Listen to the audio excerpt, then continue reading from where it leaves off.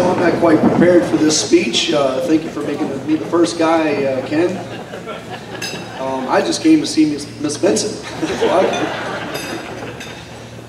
It's been an unbelievable ride. We got back yesterday. I don't think I've ever been so exhausted in my entire life. The kids have been with us for the last over 3 weeks. You know, we were in Waco. They were in a hotel with us. And then we're at the facility together in Williamsport. So they were really me and the other two coaches' responsibility the whole time.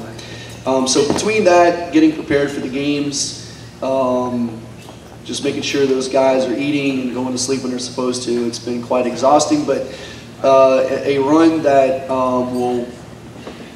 it'll be in memory of my life for the rest of my life. It was just an amazing experience.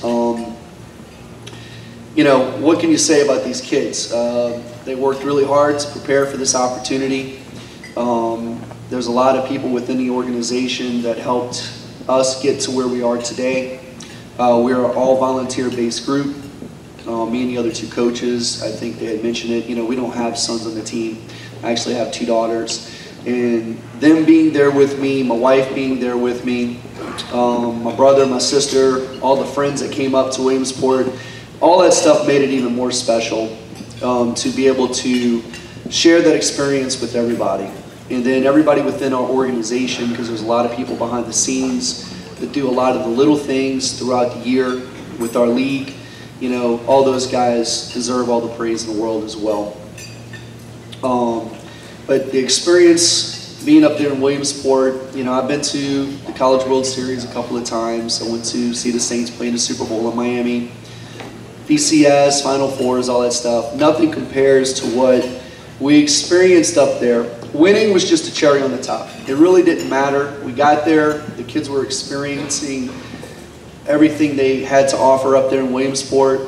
So it didn't matter if we won or lost. We already won when we had the opportunity to go play there. And it was just an experience unlike anything we have ever had.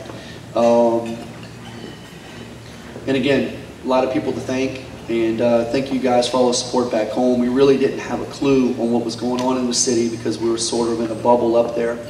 But we knew right away when we got off the plane yesterday how much of a buzz was going around. And ever since then, it's been pretty much a whirlwind.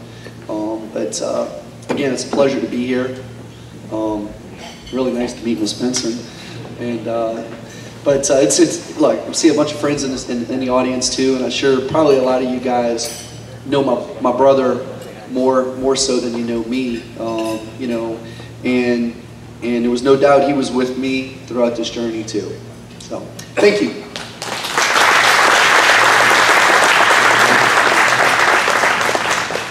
Thank you, Scott, and congratulations. While we're at it, we'd like to send out a big salute to a couple of other teams. First of all, a softball team that also reached the World Series from the New Orleans area, from the Eastbank, who did a phenomenal job.